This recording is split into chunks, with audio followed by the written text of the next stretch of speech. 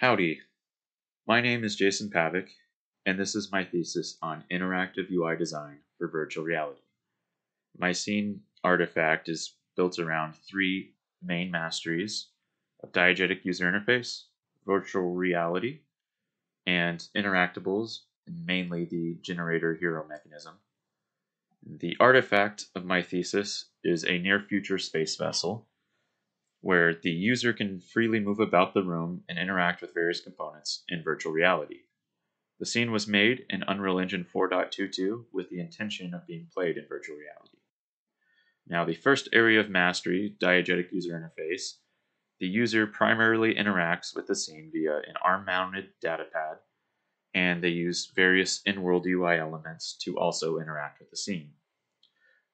For virtual reality, I focused on the Oculus Rift S to enhance immersion via a headset and motion controllers.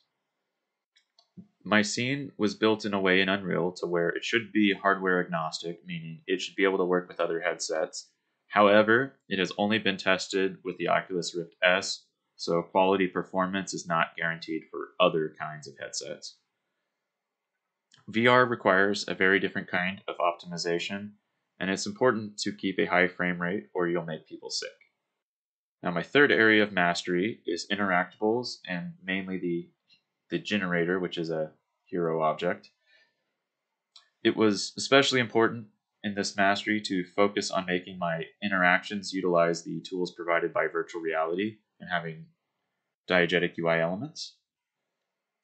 In a diegetic user interface, the UI elements exist inside a world where both the character and the player see the elements in the same way, versus in a non-diegetic UI in traditional gaming, UI elements are typically posted to the screen in fixed positions, such as a health bar or the mini-map in the Halo picture in the top right.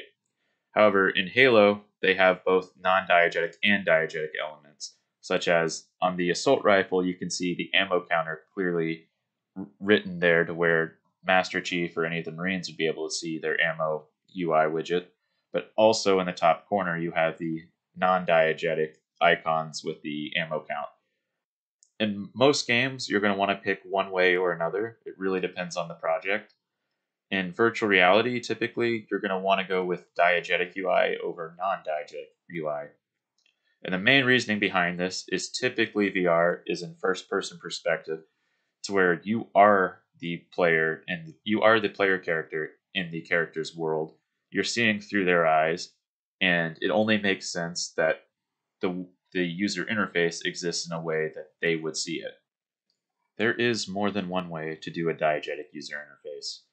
A non-traditional way that I enjoy is how Splinter Cell Conviction is a third-person action shooter game where they use diegetic elements in a way to where they project Sam Fisher's thoughts and memories onto walls, such as text that navigates the player.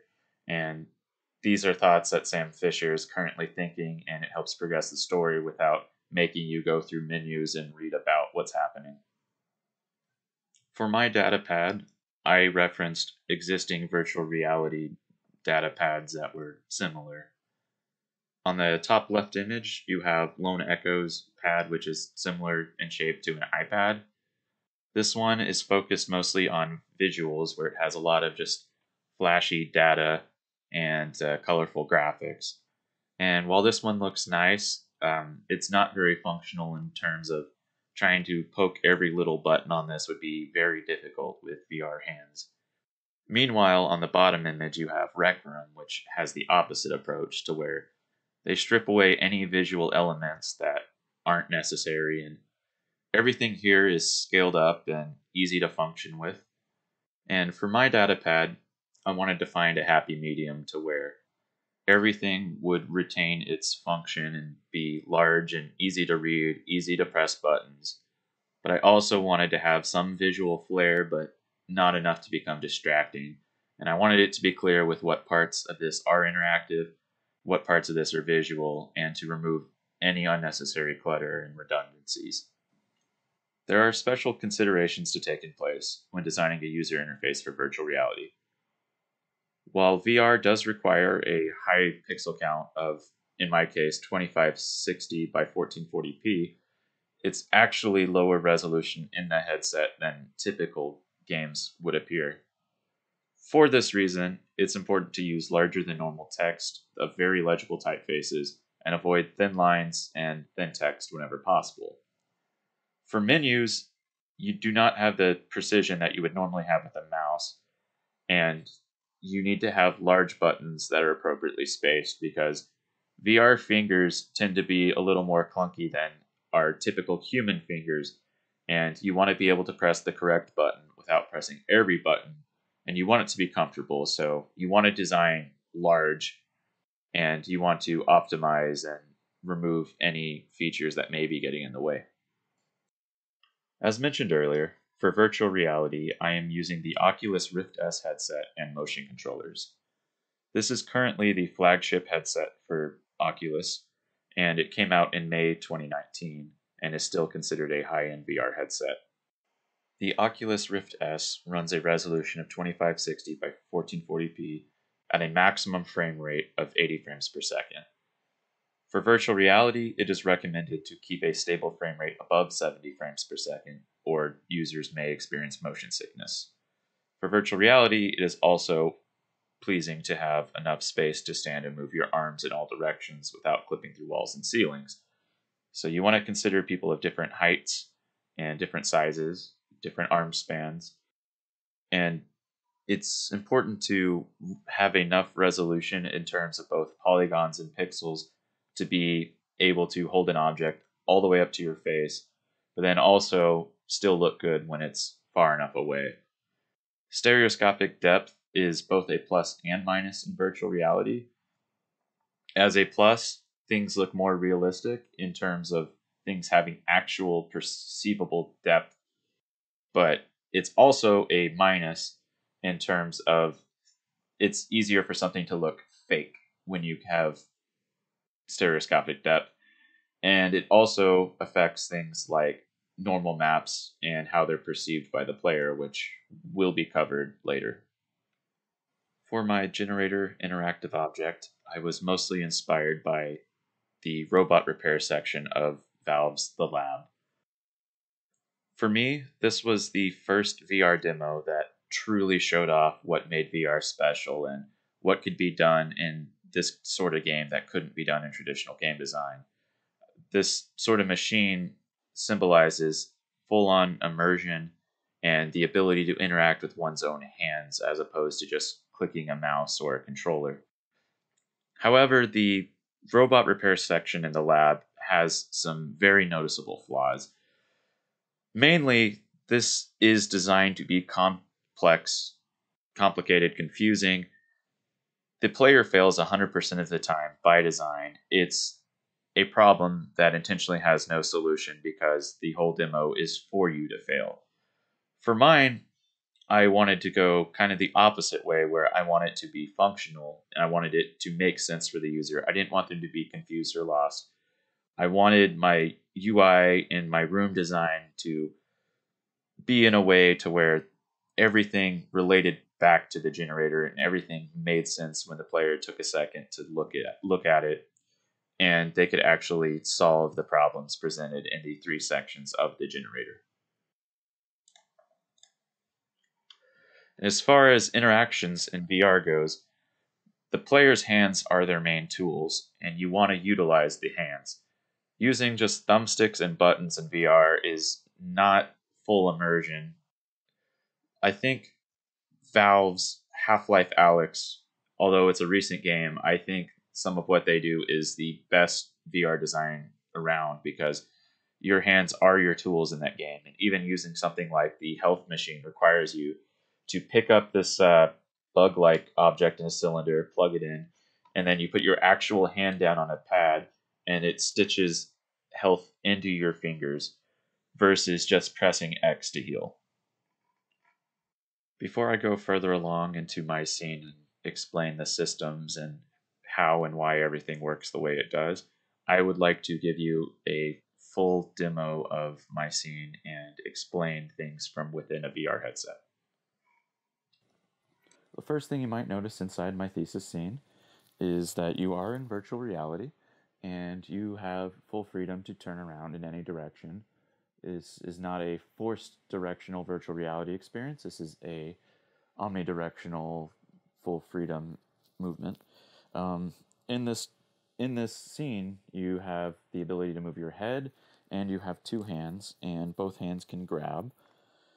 And then one thing you'll notice is you have this button on your left arm, and this menu button pulls up what we call the data pad. And the data pad is the main way you'll interact with the user interface of the scene. And the user interface is tied to all of the actual objects in the scene, as we will demonstrate in a few moments. Now, pressing the button again hides it. So let's pull it up. And the first thing you're going to notice when reading from left to right is this top panel that says Generator Access Lock Engaged. You might not know what that means immediately, but you'll notice these icons there.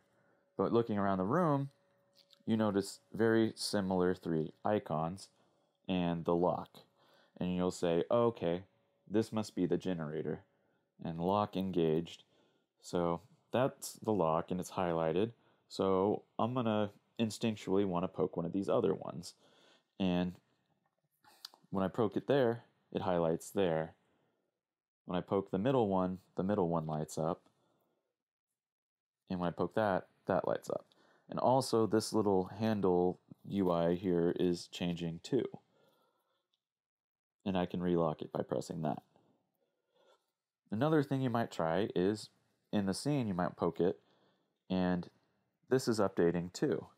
And poking in one place updates everywhere in real time.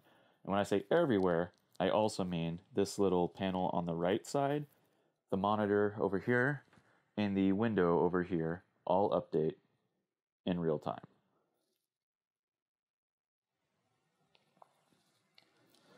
And all right, so now that the first one's selected, it says inner core unlocked, and I don't entirely know what all that means yet, but I'm going to keep looking down the list. I see a suit battery and a pod battery, and it's slowly ticking down over time. This is in an actual situation in a space station. Your battery is a very important part of your life support because it controls your oxygen and your ability to interact with things. In this scene, it's entirely a variable, but if I was to extend the scene into a greater project, this variable is ready to go to tie to other resources and can be used in many game scenarios and puzzle scenarios.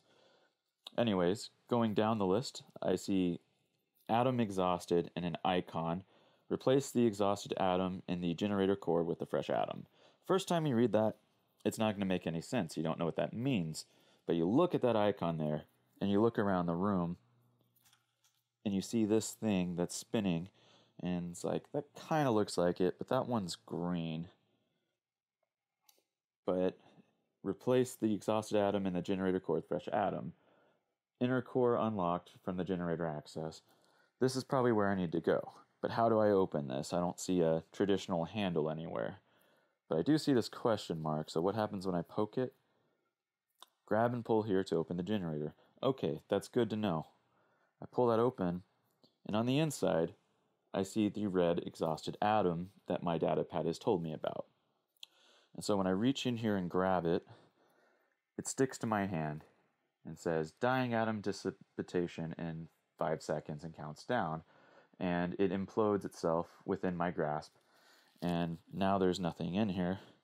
And if I close it, it doesn't come back. It's still gone. But I know there's this green one that looks very much like that red one we had earlier. And so when I press this button, fresh atoms belong in the generator core. Replace the exhausted atom in the generator core with fresh atom. Okay, great. So maybe I can just grab this, and if I want to get a better look at it, it has zero gravity and floats around. I can pull the tooltip up again if I need it, but I already know what I'm doing. So my instinct is to put this one where the old one was, and so I'm going to try to do that, and it snaps into place. And now here it says atom stable, atom performing at optimal efficiency. Well, that's good news. So I guess this part is probably good to go. So I can manually close this part with my hand, or I can just click the button here and it'll switch to the next one, but I can always go back to this. I always can reopen it and reclose it however I choose fit.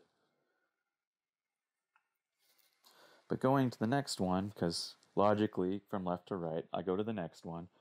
It's highlighted here. And looking at the next step of the data pad, it says it has this hexagon with 3 dots, and no one knows what that means yet. And it says chip 1 functional, chip 2 functional, chip 3 missing. Don't know what that means yet, but I do know this hexagon looks a lot like that hexagon, which is also presented on the front of the generator. So when I pull this open, I notice this window back into the core that I was working with earlier, but it's also kind of not really in the space where I should reach into it, so it's more of just visible. But behind it, I see this chip here, one underneath, and I even have freedom to rotate, but there's an empty spot there, and that must be the missing chip. And I see the 3 dots there, which looks a lot like those 3 dots. And so I'm thinking to myself, the missing chip is something that belongs there. So when I look around the scene, I see this thing right here. And when I press that, bring chip to mid generator. Okay, cool. So I found it. When I pick it up, I notice that symbol looks a lot like that. And that 3 dots look a lot like those. And when I reopen this, I see the same 3 dots right there, which lets me know I should be able to snap this in place right there.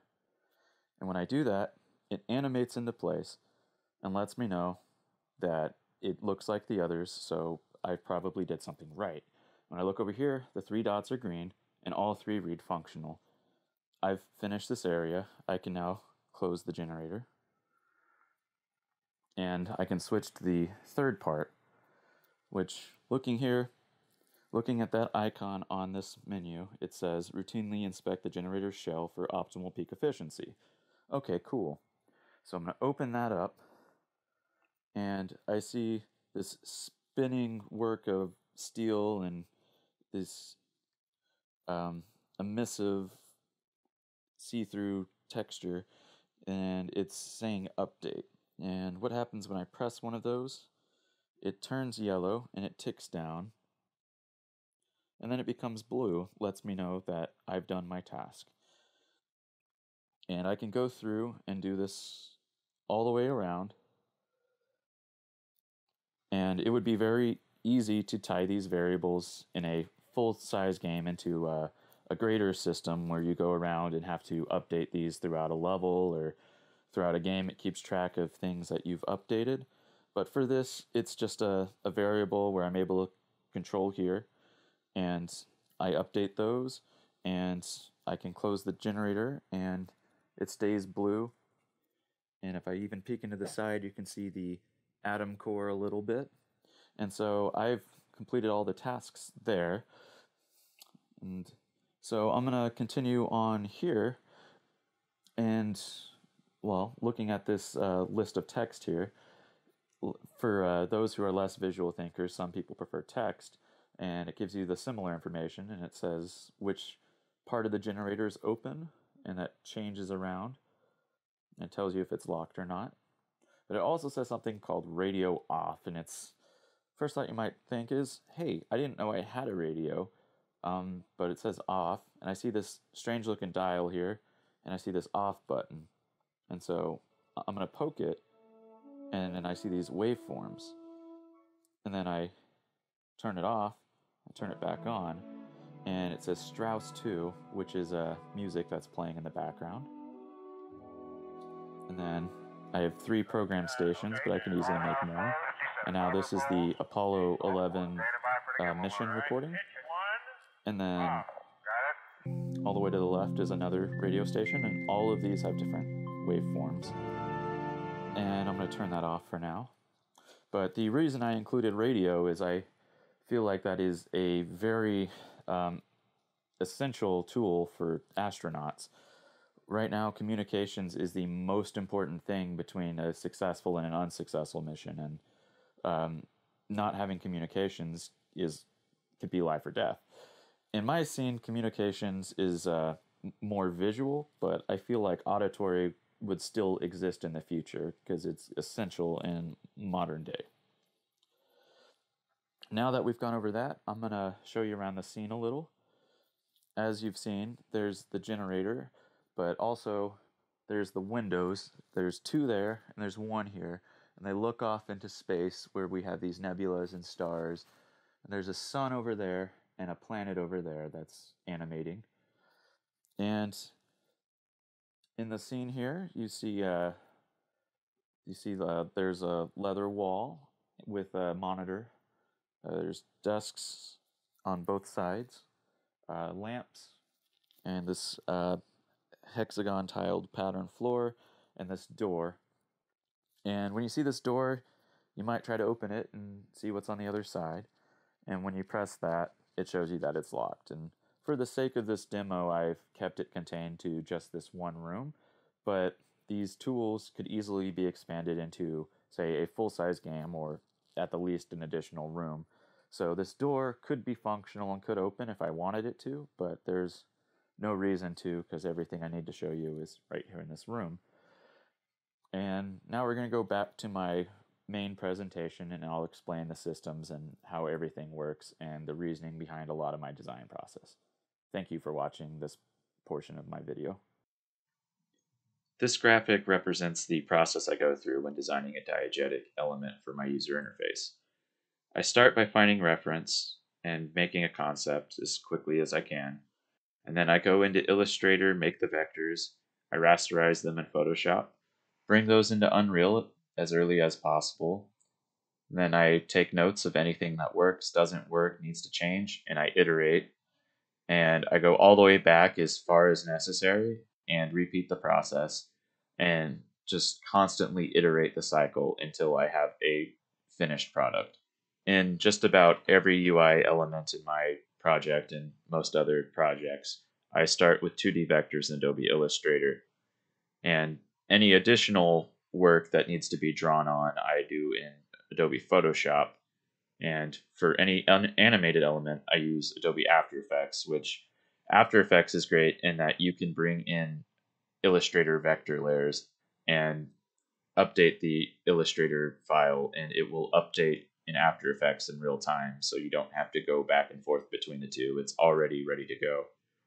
And for actual 3D elements that the user interface is tied to, such as cards and curved surfaces, I model these out in 3ds Max, and I sometimes optimize the faces also in 3ds Max.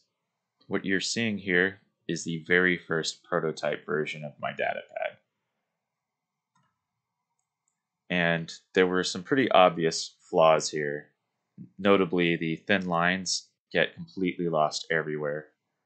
The fonts are too small and too hard to read, and there are too many close shades of gray that just get lost together and make it uncomfortable to look at. For the second iteration, I spent a lot of time focusing on technology and not really enough time focusing on the design. And I may have actually taken a few steps back in the UI design aspects. Building a physical frame around the pad seemed like a good idea at the time, but it actually made it less open and it made it harder to touch, especially elements around the corners. A lot of the line work is thicker and more visible than the previous one, but the text is still small and hard to read. And just overall, this is small and cluttered and hard to read because I was thinking that it should be about the size of an iPad because that's what we're used to in real life. But this is virtual reality. Things don't have weight, and there's no reason I can't make it larger. So I learned from this. And also the textures here just constantly came out blurry and rendered very slowly and were poorly optimized. And that was my fault for not doing enough research on how to properly do it at this time. So for vertical slice, I drastically redesign the entire data pad. Most notably, it is much larger. It has depth and curve in the design. It's no longer flat and boring. And for design, I stripped out anything unnecessary and went minimalist and tried to focus on the important parts. Moving forward into the spring semester milestones, for the data pad, I worked on improving the visuals and the functionality of the interface, and I removed some of the non-functional elements, and I tried to refine what was important, and I spent a lot of time optimizing and getting everything performing correctly. I added the background animation with the hexagons. It helps improve depth because before it was just a flat blue color, which in stereoscopic space appears blue from any angle, but with these with a grid on the background, when you move text and icons, you actually see movement. I also added subtle drop shadows to everything to improve clarity and separation, and it helps when you're on certain elements to have a drop shadow to actually be able to read. I improved a lot of the symbolism here and made sure that it made sense in scene. And I spent a lot of time optimizing the performance. Previously, the datapad had an absurd amount of overdraw and elements lagged to where some parts of the datapad would be several frames behind the main background, and it was very sickening and hard to read, and most people commented on that, including myself, and that was a major priority to fix. Outside of just my datapad, there are several UI elements in the scene that you can interact with. Most of these elements directly affect the information and imagery of the datapad, while others exist around the room to provide helpful information to the player. For a majority of my animated elements, I use flipbooks. And to make these flipbooks, I start in Adobe After Effects by rendering out single PNG frames. And then I use this free piece of software called Glueit to turn all of these frames into one image, also known as a sprite sheet, as can be seen here. The visibility of many elements in my UI are constantly toggled between being visible and invisible. And there are multiple stages of visibility that you should be aware of. It's tempting to only use visible and hidden, but it's important that you research what all 5 of these mean. The main difference between hidden and collapsed is a hidden object still receives calculations every frame, while a collapsed object is turned off and it no longer computes information. However, sometimes you do want to compute information, such as a health bar, because when you switch it to visible, there will be a frame where when you go from collapse to visibility, it will be non-updated, while hidden is already up to date, so you're not giving false information to the player. Hit test invisible means that the object is completely visible but non-interactive. And self-hit test invisible means it's visible and non-interactive, but generally this is a nested widget, and the child widget still has visible and clickable functions that are built into it. And visible, the normal setting, means you can see the object and you can use its clickable functions. And now I'd like to get back to virtual reality for a minute. For virtual reality, this is the pipeline I generally follow. It starts with a concept and a research phase, and then I follow tutorials to try to understand these systems that I have not worked with before, and just try to gauge what other people have done to find solutions.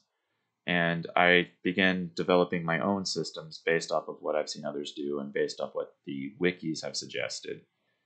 And these systems are rarely what they should be on the first attempt, so I gotta constantly iterate the process. And then I gotta optimize, because you can make something be functional, but if it isn't optimized, it's eating up way more frames than it should be, and it may be slowing down your scene in the long run. And so through constant iteration and optimization, eventually you'll reach a finished product.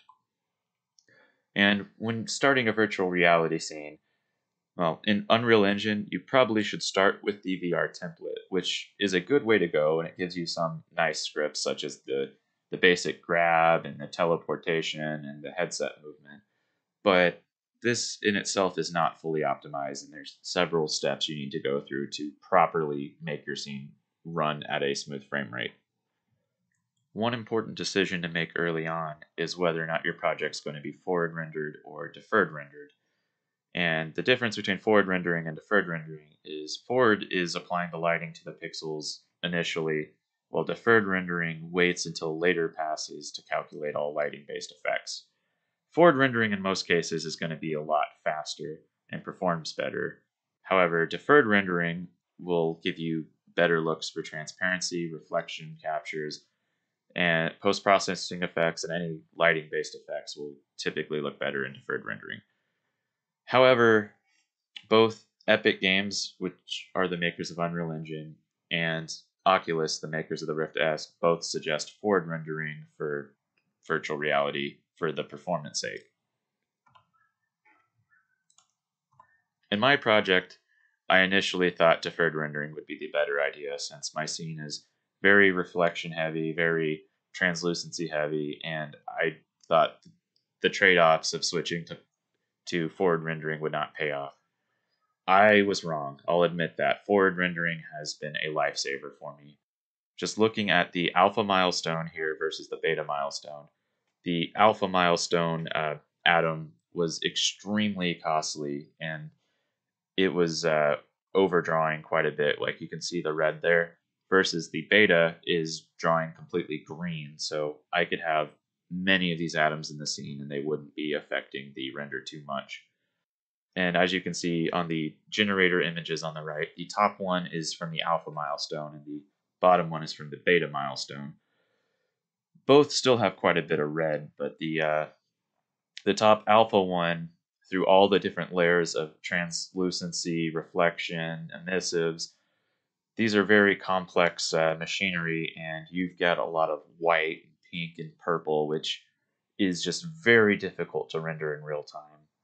While on the bottom, I'm working with a lot more greens and darker shades of red, so it's manageable. It could be optimized further if needed, but in my testing, I was still able to get high enough frames to not be lagging. So forward rendering has made my life a lot better, and I highly suggest it for anyone working in virtual reality.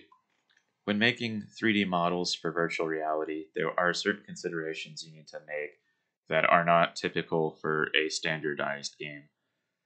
Namely, depth is perceived differently in VR. Normal maps don't exactly work as well as they do in traditional game design, and because of this, any noticeable detail should try to be modeled by hand in a mid-poly fashion as opposed to the typical low-poly workflow where you bake high-res details in a normal map. And for mid-poly, you're going to be adding a few tries, well, more than a few. You're going to be adding tries to every object, but you're still going to want to optimize.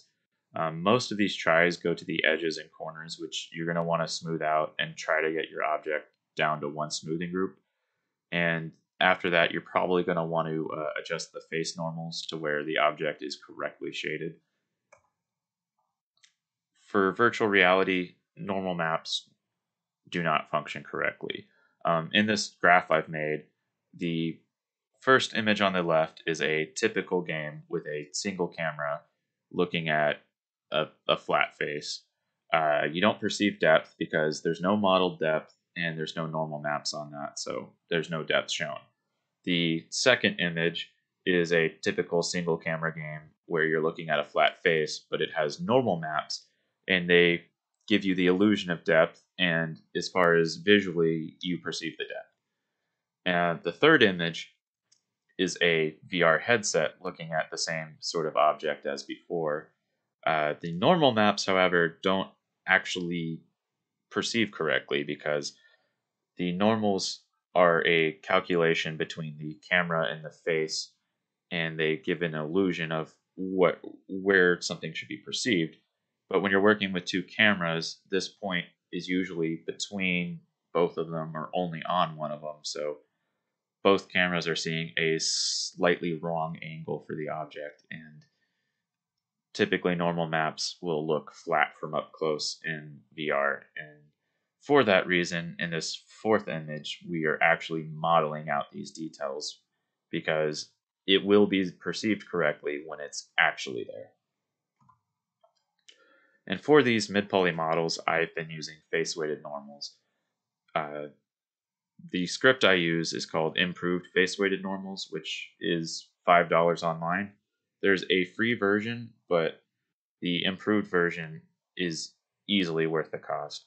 But what face-weighted normals does is, if we look at this image here, the first one is just the image taken directly out of Max or Maya with one smoothing group applied. And what face normals are is the direction each face says is outward. And sometimes it gets that information a little bit wrong, but baking a normal map typically corrects most of these flaws, and you don't have to worry about the actual face normal unless you're getting really, really bad results. And the standard free face weight normal script does a good job of calculating which directions the face should be. However, you get these little pinch lines here on some of these flat faces because some of them they're calculating at like very micro degrees difference, but it's enough to where you perceive a non-flat face when we actually want this whole thing to be flat. Improved face weight normals does a better job of all of these polygons on top recognizing that they're part of the same face and they should face the same direction. And I've actually been using face weighted normals on my non-VR project because it gives you a cleaner model to bake normal maps to. It can still solve problems because I've had issues in the past where you can see these creases even on an object after applying normals to it. And face-weighted normals, it's a one-button solution that provides just so much headache relief. Another thing for virtual reality is you want to test it in an actual exe format. And a lot of us here had never actually packaged a game before, and while it's probably a good idea to package any game to test it because it may run perfectly in Engine, everything may look right, but when you run your game, some things might be wrong. And for VR especially, there are issues that are only noticed in the final packaged build that were not present in Engine. And so these images just show a couple of steps to make sure that you package correctly. You want to make sure Start in VR is toggled, and you want to make sure that in the begin play on the level script that you have enable HMD, which head mounted display. And I also have, and this one's optional, but I like to make a command to go full screen. That way, when you're demoing in VR, your demo goes full screen for the people watching. Other things about packaging the project, you want to make sure that, well, it'll give you a log of any issues.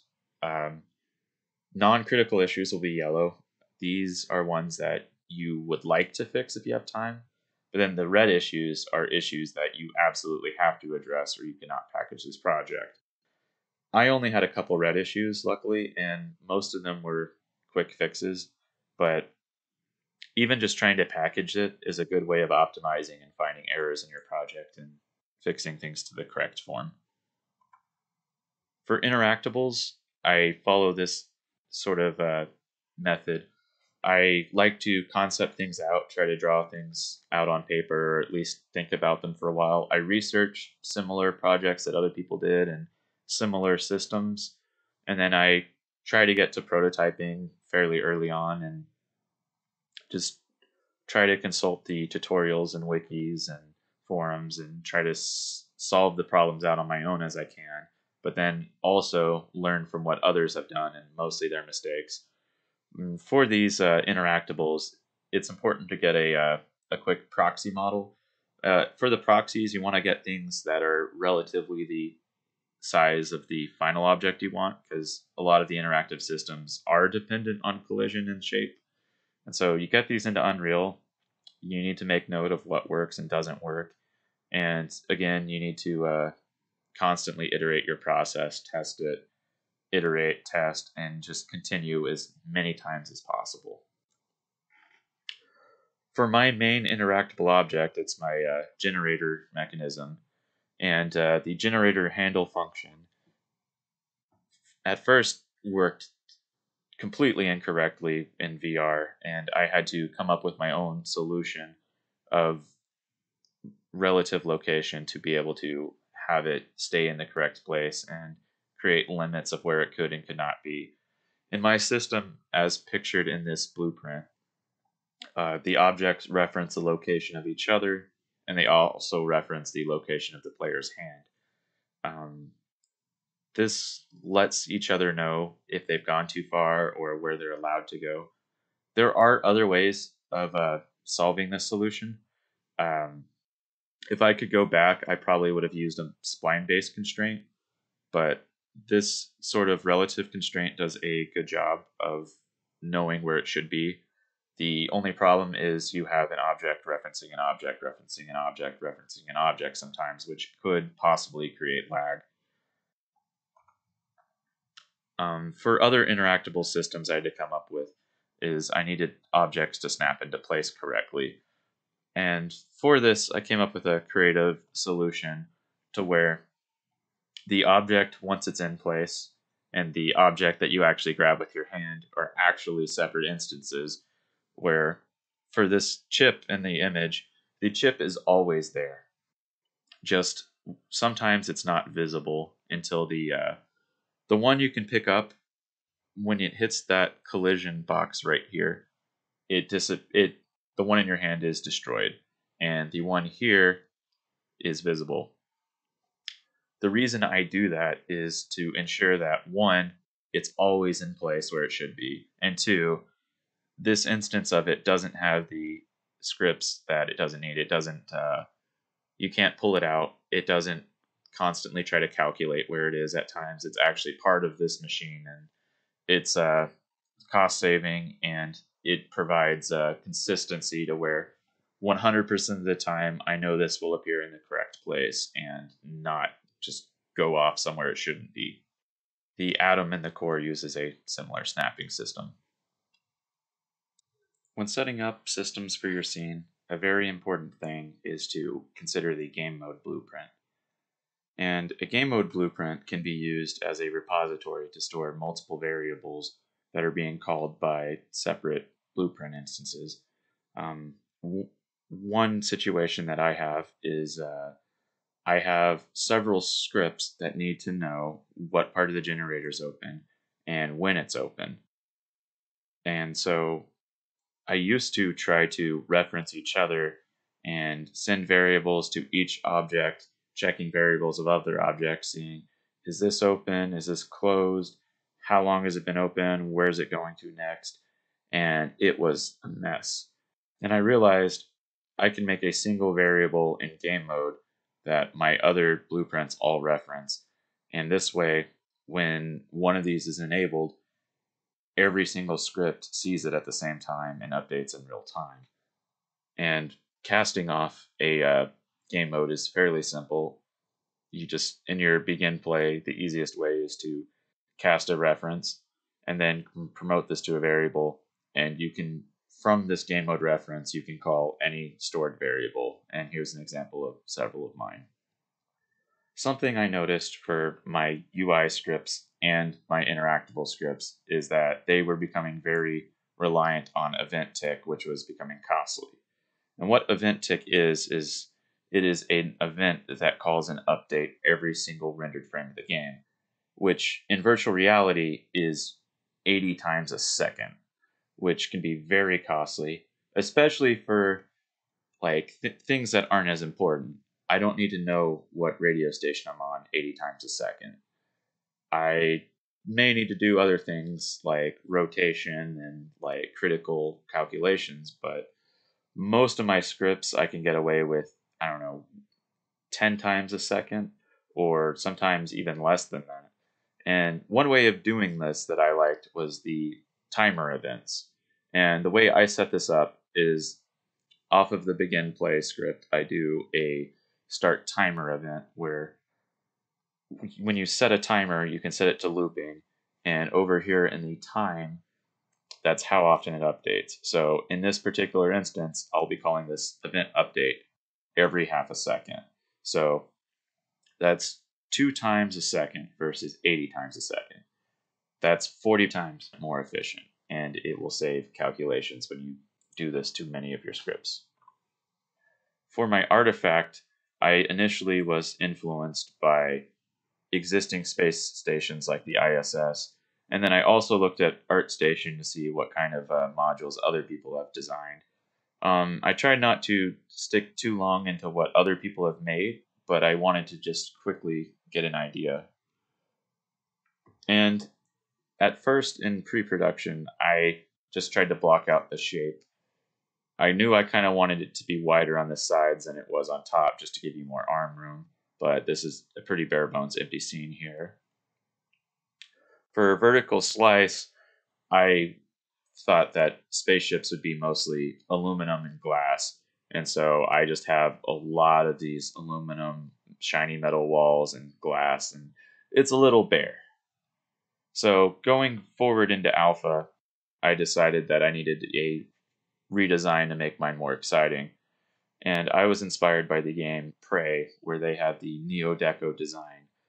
And what Neo-Deco is a combination between Art Deco design and the 1960s space race between the USA and Soviet Russia. And in Prey, it also takes place on a future space vessel. And so I was able to draw a lot of influence from them here. Some of what I took from Neo-Deco design is that it should use organic earthly elements like woods and leather to cover surfaces. Think like a luxury car where you're going to have leather seats and possibly wood trim on the dash.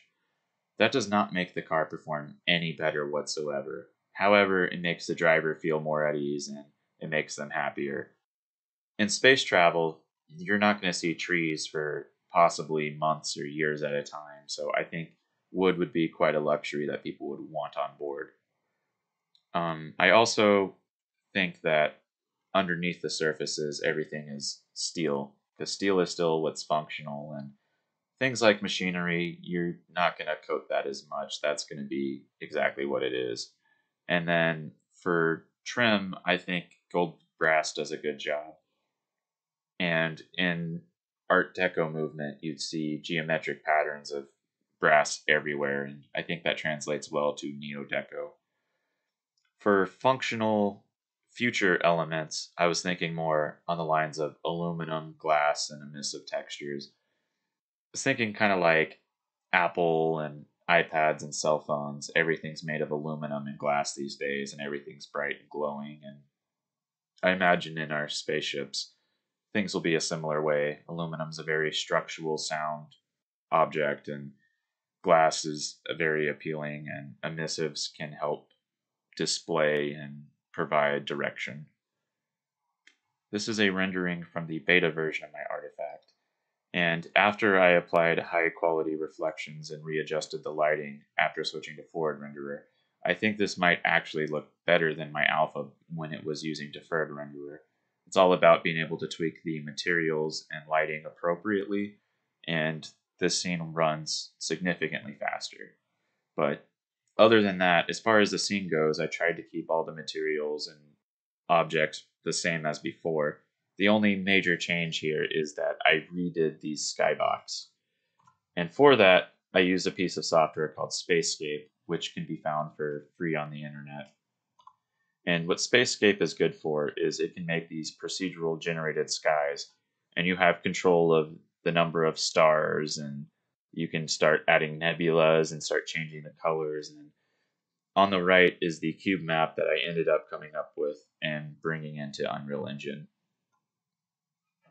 What went well?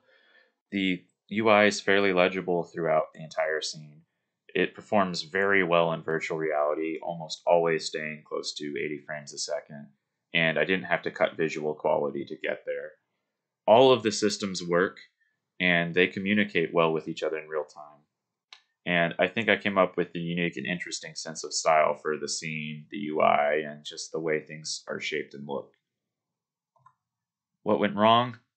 there was overscope in pretty much every pillar of mastery and the artifact itself. I initially started the project with desires to add a whole bunch of things that weren't needed, and I kept wanting to make redundant features that didn't add anything that wasn't already being shown by a different object. Overdraw was a major issue, especially after vertical slice. I wanted to get everything in there and I wanted to make everything look good, but I didn't spend enough time to properly optimize and research how things should be until later. I got too much tunnel vision on some small aspects when I didn't see the bigger picture and what needed to be done. So it's too easy to focus on little details or one system when I need to work on 8 systems. And I fairly drastically redesigned my looks pretty often. The data pad looks completely different in several instances. The room itself, while the shape itself didn't really change much, the textures and the look of things did completely. And one more what went wrong is I had broken an inefficient code during large chunks of the dev cycle. Some systems I got working correctly pretty early on. Some things I just pushed off because I didn't know the solution early, or I stuck with a solution that technically worked, but it wasn't efficient, and I should have done more research at the beginning to get that right. Even better ifs, plan better. I prioritized some things that shouldn't have been priority, and other things I didn't even consider that were critical details. Always testing more could have helped prevent a lot of heartache and could have kept me from doing lots of long hours that would have been unnecessary otherwise had I known better. Research more, especially in the case of VR optimizations. I thought I researched enough, but it turns out some of these things I did later made huge differences that I didn't even consider from early on. And then kill your babies. Make cuts early, make cuts often, refine things down to essentials. Don't have redundant features. Just try to stick with what's essential to your project, and it took me too long to do that. And it'd be even better if I took more time to learn proper scripting and spend more time with interactive workflow and possibly unrelated thesis projects, just go through tutorials instead of just going at some of these systems blindly. How this could help future cohorts? They will know some effective methods and pipelines for developing a user interface, and hopefully they've picked up a few tricks for making a good diegetic user interface and how to make a UI for VR, and mostly how not to make a UI for VR. I've picked up several VR tricks that I would have loved to have known about when I began the project in both sense of scripting, modeling, UI design, everything. In hindsight, I could have saved myself so many hours. Tips for anyone interested in tech art for Unreal Engine. I've solved a lot of problems that I'd never addressed before, and there's a good chance that the next cohort hasn't addressed either. And hopefully they can learn from my mistakes. I think I solved most of my problems, but it'd be better if I could have avoided them in the first place, and if they read my documentation, hopefully they do avoid them. If I had 6 more months to improve this project, I would definitely want to add additional pages and functionality to the datapad menu. Right now it's just that one page, but I imagine in a real game there would be some option menus and accessibility options. Additional rooms that serve a different purpose. Right now this is just one room with mainly one giant interactive object. It'd be great to see what other parts of this vessel look like, and I could come up with different systems that require different things to do. And I could further show what the style is capable of beyond just this one red room with wood. I would like to come up with different interactive systems too. The generator is nice, and I love the generator, but there's so much more in VR that I'd like to try that I've seen other games doing lately. Modeling and texturing hands. Those are the one thing in the scene that I don't take credit for. I did not make the Unreal hands, and for a while I considered making my own hands, but modeling and texturing and rigging hands is its own mastery, and I didn't have time for that. That wasn't a priority for me, so I stuck with the Unreal hands. And then scripting to limit hands and head from going through walls and floor. It's not as easy as it sounds in VR. Most games to this point don't actually limit where your hands and head can go, so I commend any project that actually stops you from going through a wall. And then just some scripts could have been improved. I think the generator, I could have created spline driven constraints that would have been more efficient than my current reference system, and then just better optimization. I could definitely optimize more in 6 months. And thank you for watching. That is my thesis. Please look at my documentation and my website for further details that I may have not mentioned here. Thank you.